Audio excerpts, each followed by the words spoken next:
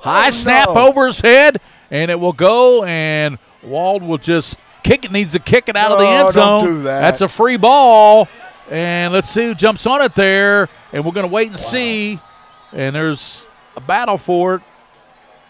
It's a penalty, but the penalty is going to be illegal kicking.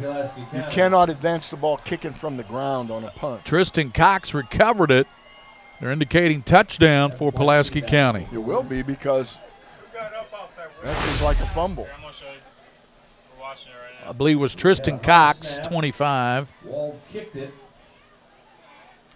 Wald should have just grabbed the ball and went out the back of the end zone. Yep, he should have just, or even, just pushed it out the back of the end zone. But that was a big mistake. He tried to pick it up when he couldn't. He kicked it off the ground. Yep.